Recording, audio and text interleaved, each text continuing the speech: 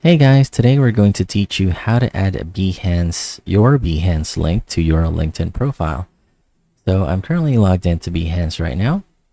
And what I want to do is go to my profile here and click on Behance profile.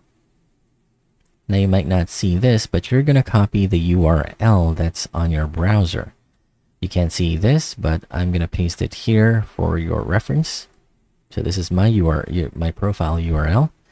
And so now I'm going to go to my LinkedIn account.